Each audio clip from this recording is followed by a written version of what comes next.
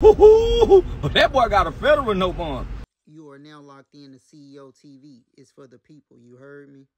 Yeah. I already know why you here, and it's not because of me. You seen that title, so you had to tap in. So go on, smash that like button, hit that subscribe button, and make sure you tap that bell. So ain't nobody laughing at Durk. Now it ain't funny.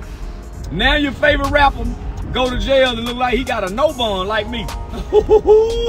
That boy got a federal no bond. I bet that nigga asshole done closed up. He got a burp to pass gas. He can't even fart out his ass. I know the feeling. Boy, they get your ass and they put a hole on you.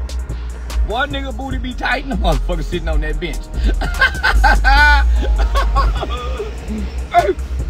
Hey man. Now, all y'all who said my time coming for saying King Von, saying fuck King Von. Oh, his time coming. They go get him. Drake time came for saying fuck Tuka? Or is this his karma?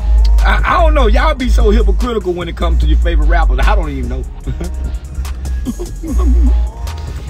That's all I'm saying, boys and girls.